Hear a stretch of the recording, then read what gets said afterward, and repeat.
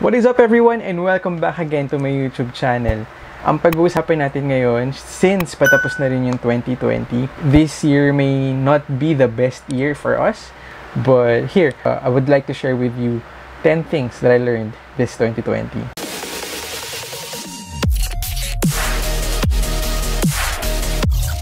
And yung unang-una kong nilista dito is, number 1,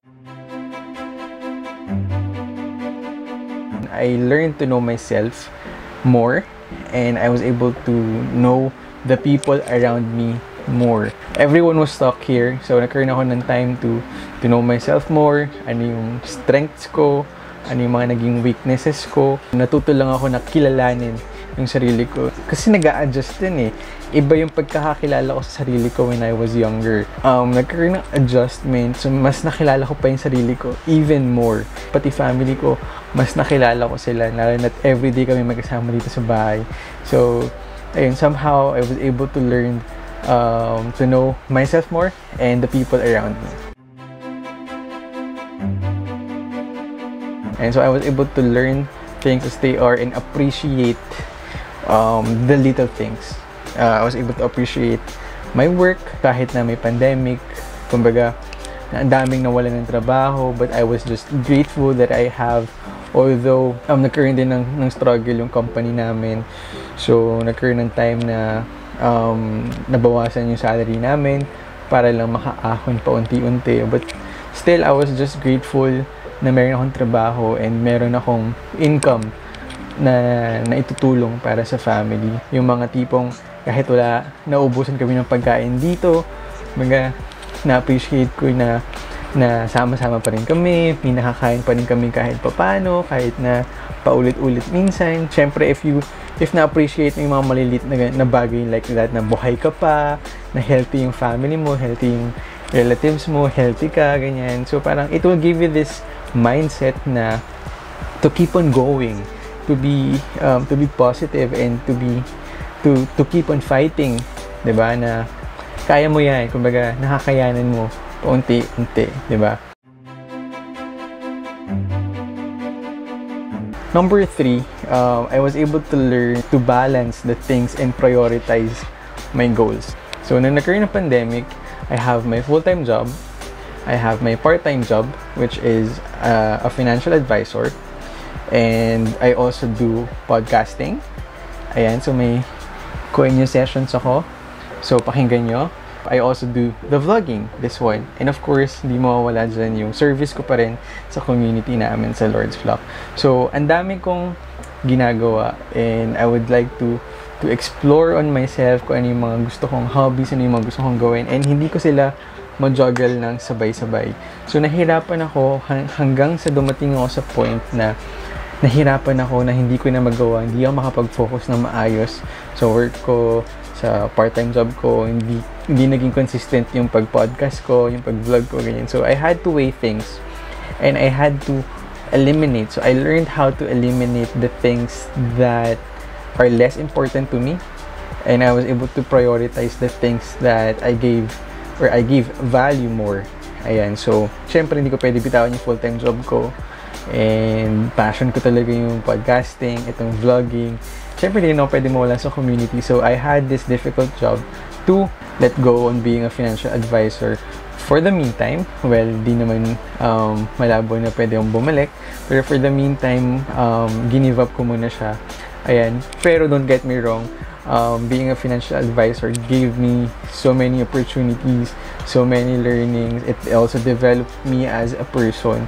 So also, if wala ka pang life insurance and investment, kumuha ka na and mag-yes ka na sa mga nagme-message sa'yo na financial advisors. Promise, they will help you in the future. Ayan, so other than that, yun, you just have to learn to prioritize your goals and balance things. Siyempre, itong pandemic, di ba, people were looking forward to 2020, di ba, parang it's gonna be our year, it's gonna be the best year kasi 2020, di ba, it's like a perfect vision. Pero, COVID happens, di ba? So, despite those things, ang dami ko naging plans, ang dami kong gustong gawin this year, Pero I was able to learn how to depend on His plans. Kumbaga, on God's plan. Diba? I was able to trust in Him more. Yung mga nangyayari sa amin sa bagay-bagay, mga nangyayari sa amin ngayon, I'm just learning na to trust God more, and hindi ko hawak or hindi ko kayang kontrolin yung mga bagay na hindi ko talaga kayang kontrolin. Siyempre, kasi siya lang naman talaga yung pwedeng gumawa nun, diba? Pero lalo na ngayong pandemic, pag nahihirapan kami, kukulang kami financially, ganyan, or ako nagkakaroon ako ng mga anxieties, ganyan. So I just depend on Him and trust in Him more.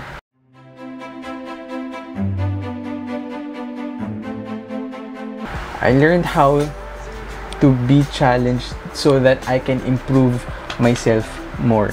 Kumbaga, ang naturo sa akin in 2020 is, if hindi ka nahihirapan sa isang bagay, parang routinary na siya sa'yo, parang there's no room for improvement.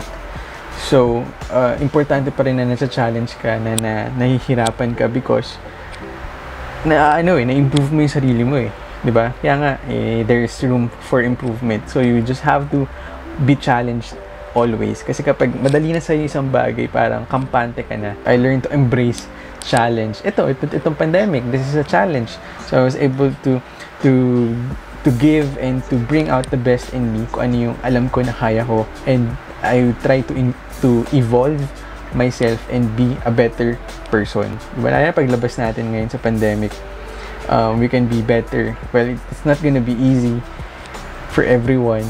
Mahirap pa rin naman talaga. But the person that we are before the pandemic started is totally different from who we are going to be after the pandemic. And I'm sure we are braver, we are stronger, we are better. We learned so many things despite this pandemic. So, ayun, I just learned how to be more challenged so that I can improve myself better.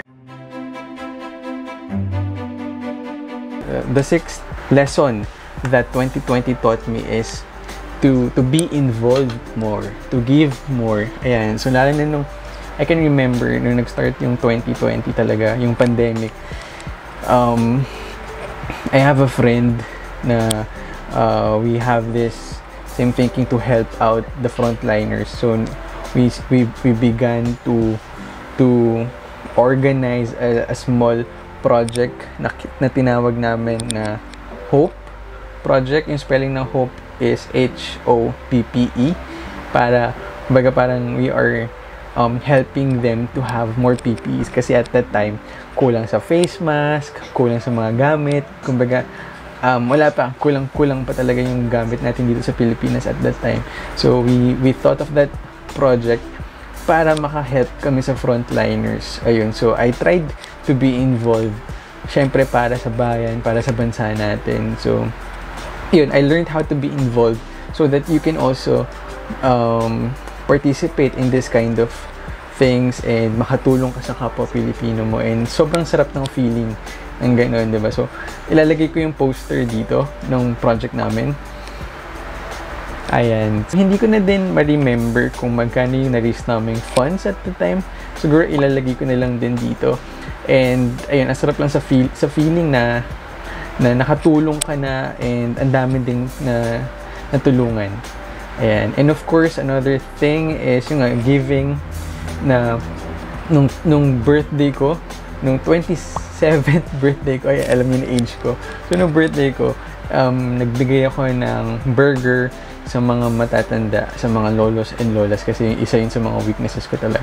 So 2020 taught me, or gave me talaga na opportunity to give more and to help other people as well. Kasi kung blessed na blessed tayo, dapat tayo din nag-help out sa mga nangangailangan din na friends natin, or sa mga hindi natin kakilala na alam natin nahihirapan sila.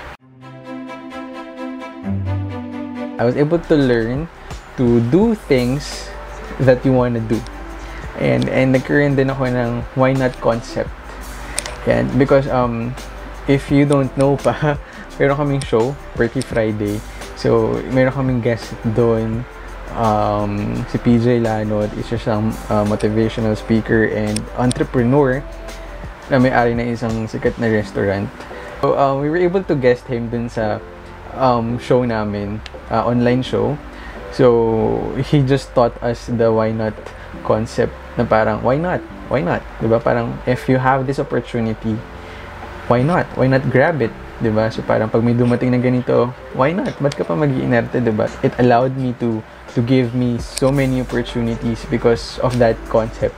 Lalo na itong 2020, diba? Nagkaroon ng mga online seminars, nagkaroon ng mga webinars, mga ganyan. So, may mga lumapit din sa akin na friends ko na asking if I'm available to become a resource speaker sa webinar, sa mga ganyan. So, with that in my mind, the why not concept, ayun, nag-go ako.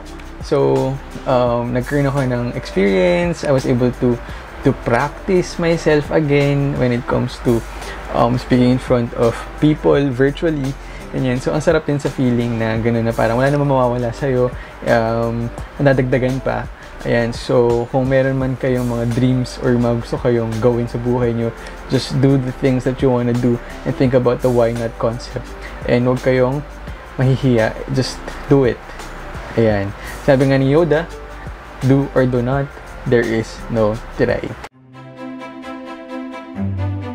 I was able to learn how to be innovative and initiate change. Ayan. And also to help people adapt to change. Ayan. So, nitong 2020 talaga, nung nag-start yung pandemic, syempre, naging work from home, wala akong magawa, dito lang ako sa bahay. So, what I did, well, nakaka-proud, natutuwa lang din ako na I was able to invest earlier with the things that I need, like the studio setup, yung microphone, yung lights. So I was able to invest in those things. I became flexible sa kung ano yung nangyayari, and nakakatuwa lang na I tried to innovate myself.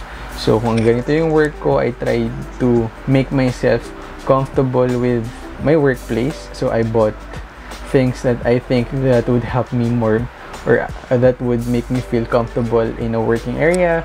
I kind of renovated my room, ganyan. So I kumbaga innovate, lalo na ngayong nag-change yung setup ko yun, like with the work from home, kasi you have to adapt to the environment, kung ano yung nagiging new normal ngayon. So you have to adapt, and lalo na ngayong pandemic, you also help other people to adapt to change. So kami, okay lang naman kami sa gadgets and sa mga technology.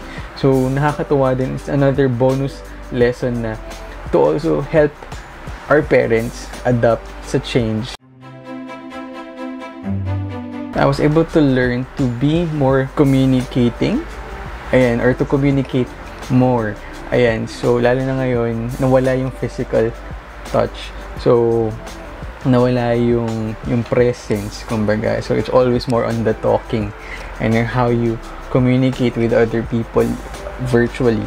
So ayun, so kumbaga nag-change ako, especially right now with our relationship, with my relationship with my girlfriend, with Dens.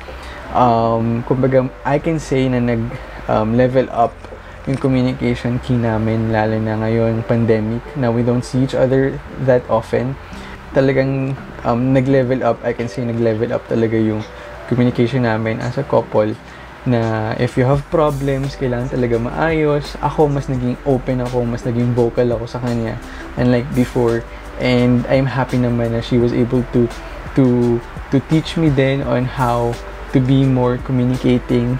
Diba? As a guy, ang hirap mag-express ng feelings, pero ayun, kailangan din natin matutunan yun na lalo na ngayong virtual, na hindi madali isabihin sa kausap natin kung anong gusto natin ipakita unless we become more expressive, or we let it out talaga kung anong gusto natin na sabihin or malaman nung gusto nating kausap.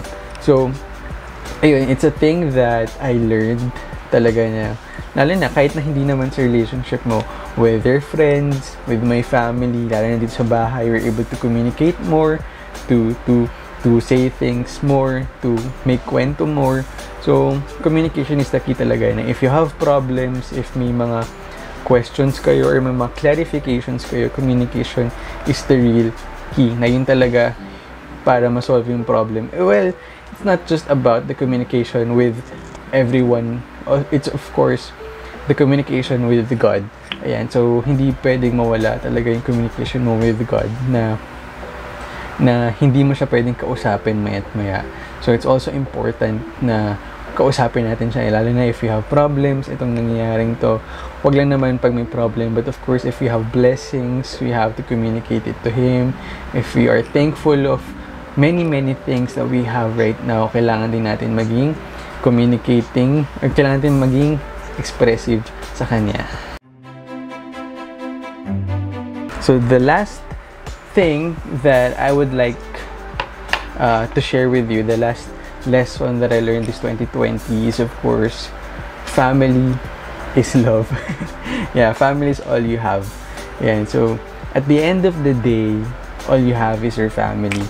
Diba? Na parang learn to appreciate them more, learn to understand them more, be more patient with each other, with your siblings, with your parents, ganyan. So, lalo na daming nawala ng mahal sa buhay ngayon. So, I was able to learn how to be more patient with them, to appreciate them more, to communicate with them more, because sila yung nakakasama natin lagi sa bahay. It's not because we don't have a choice, but because yun talaga yung role natin. Diba? Yun yung role natin as a brother, as a kuya, as an anak, ganyan, as a kapatid. Yun yung kailangan din natin gawin. At the end of the day, we have our family and we have to love them, we have to appreciate them, because yun din naman yung turo sa atin ni Lord na love our family, love our neighbors. Kaya, ayun, if you still have your family with you, love them, appreciate them, say I love you to them, thank them. Don't take them for granted. Dahil ngayong pandemic, ang daming namatayan, ang daming nawalan ng mahal sa buhay. COVID man or hindi COVID, nasalanta man sila, ang daming naapektuhan. So tayo, let's just try to be appreciative of our family, of our relatives, or of our neighbor in general. Many things that I learned this 2020, and hindi ko na ma-share yung iba. Alam ko, ang dami ko rin nasabi, pero ang dami ko pang sasabihin sa inyo. Pero for the meantime, yun na lang muna yung top 20 na nasa list ko, na nasa mind ko. So, I hope you learned at least something from the lessons that I shared with you, and I just hope na kayo din, ang dami kayo natutunan this 2020, good man or bad man. I know that we will get better next year and to the many more years to come. Ayan, so I think that's gonna be it for me vlog today. Abangan nyo yung part 2. So if you enjoyed our video for today, just click like, share, comment, and subscribe. And don't forget to turn on that notification bell para may updated kayo sa next nating vlogs. So yun lang guys. Merry Christmas and Happy New Year. Bye!